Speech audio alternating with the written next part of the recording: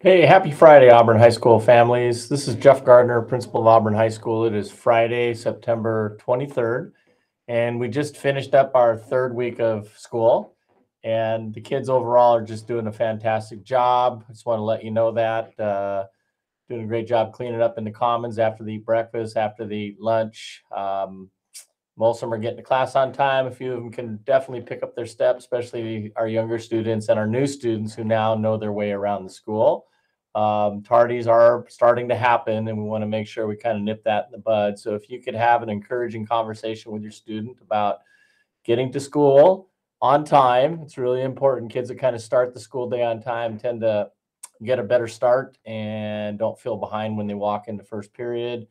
We as adults know the mornings can be a little bit challenging at times when you're trying to get a lot of kids ready for school. So we understand that. But if we can get kids on time and time for their 8:10 class, Monday mornings, that'd be 9:10, unless, of course, students have 0 hour. That'd be very helpful. But we understand that things do happen. But then once the school day gets going, getting from first period to second and then so forth shouldn't be that much of a challenge. So please talk to your students, encourage them to be on time. We know that's a workplace skill, being on time. And, none of us are trying to make anybody be perfect, as we're not perfect ourselves, but it would really help our teachers out greatly if they could start their lessons on time. Our teachers greet the students at the doors. They want to give them a friendly welcome every time they walk in, but they do want to start their lesson on times. We have 1,841 students at Auburn High School. We are definitely fully attended in terms of the number of students we have. And then also, just so you know, I have not been able to accept any more or approve any waivers of any incoming ninth graders because our ninth grade class is so big right now. And we'll continue to monitor that. But our school's big. And, I think we're doing fine, though. We've been able to stay with 2 lunches. We do not want to break down to 3 lunches. We've been able to do 2.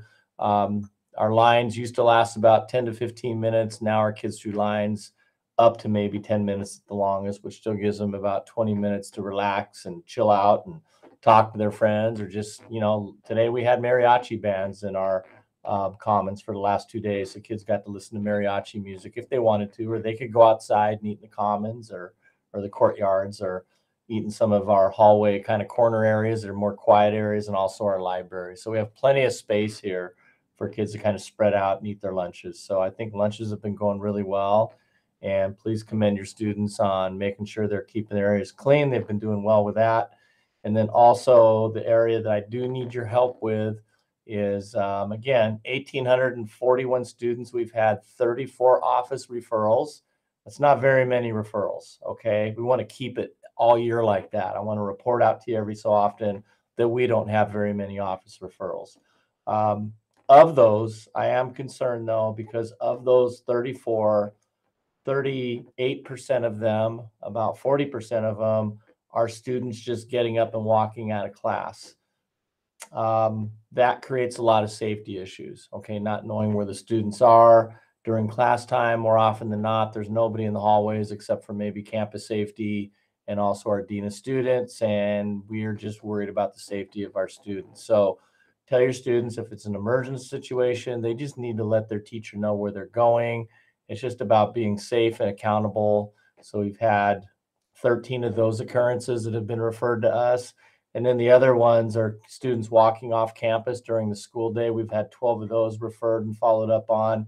We're pretty sure it's more than that, but we gave the kids like the first 4 days to kind of get themselves squared away. But we've made it known to them every single day that we are a closed campus. And once they're on campus, they need to stay on campus until the end of the day. Our end of the day is 2:40, but now we're in full swing with our extended day program that runs Monday through Thursdays, and it goes until 4:45. We have 2 school buses that take kids home at 4:45 from our commons. They pick them up just in the west bus zone.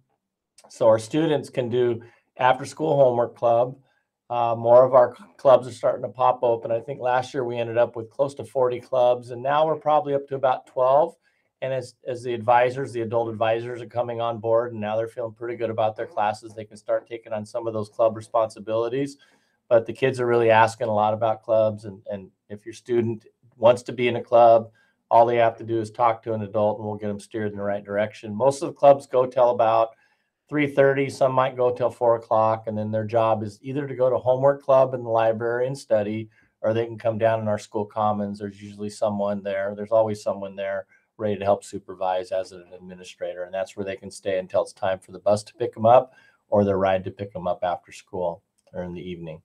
All right, I think that's the status I wanted you to know right now. The kids are doing a great job.